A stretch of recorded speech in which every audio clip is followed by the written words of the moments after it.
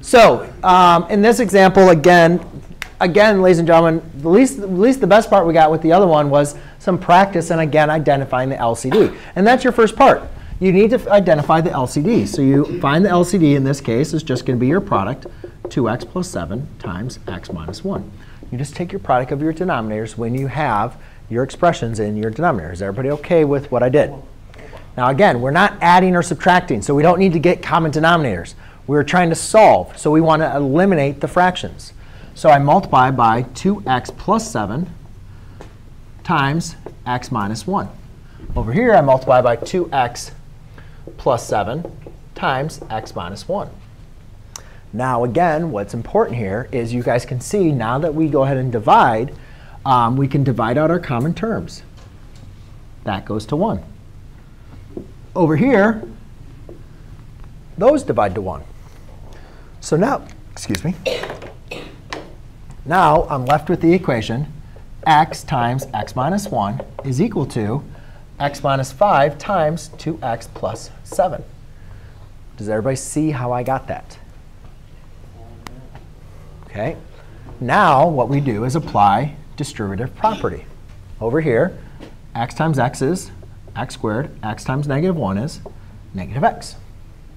On the right-hand side, well, we can apply distributive property, but we could also use the box method, or we could also use FOIL.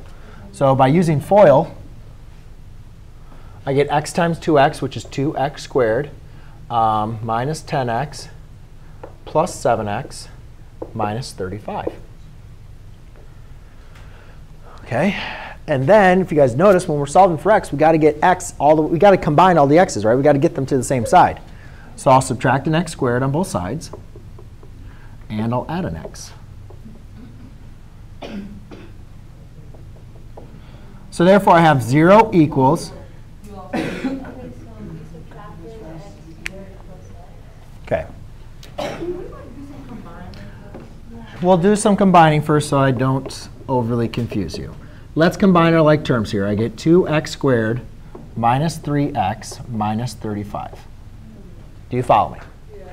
Now, the first thing I want to do is, again, I got to get the x squareds on the same side and the x's to the same side.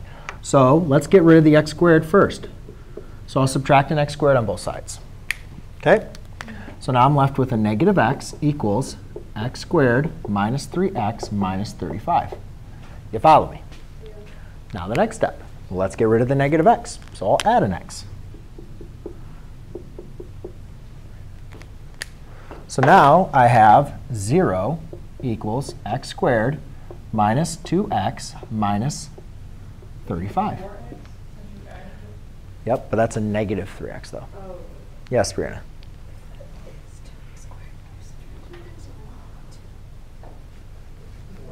Think of it like,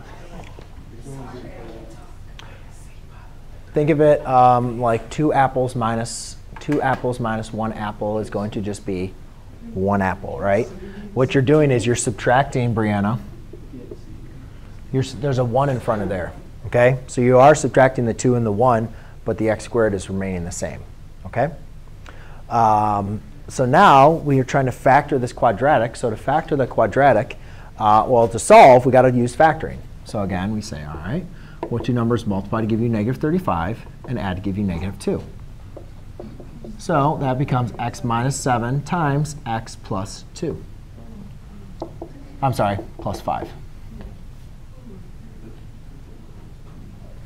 Now we can solve this by applying the zero product property.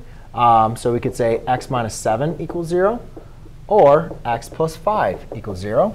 So therefore, x equals 7, and x equals negative 5. Now, when we're solving equations, though, we want to also make sure we go back to our problem. In here, what are the two constraints that x cannot equal? No, x cannot equal a negative 7/2, and x cannot equal positive 1. If you were to take 2x plus 7 and set it equal to 0 and solve for x, you get negative 7/2. Are either one of these those numbers? No. So these are going to be your two solutions. However, if that number is up there, then that would be a case of no solution.